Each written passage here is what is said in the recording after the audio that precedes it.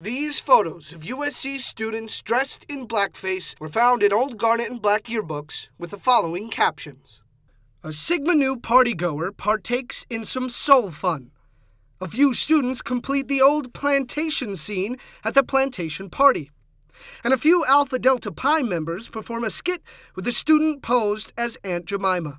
Harris Bastides addressed the photos last week in an email to students, saying, "These photos will cause pain and anguish among members of our community. We must make it clear that bigotry, racism, and misogyny have no place at Carolina." No photos were publicly released with the email, so we wanted to take a look at the archives here at the Thomas Cooper Library.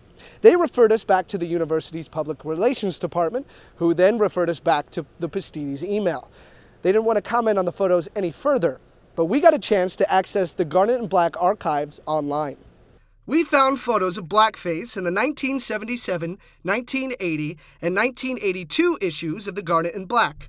Nancy Tolson, Assistant Director for African American Studies, explains why blackface was tolerated in the past. It's one of those things, everybody wants to sing my blues, but nobody wants to feel my blues. And so they want to look like it, but they don't want to be it.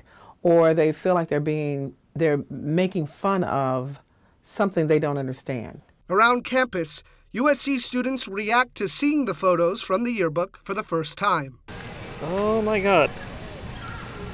All right.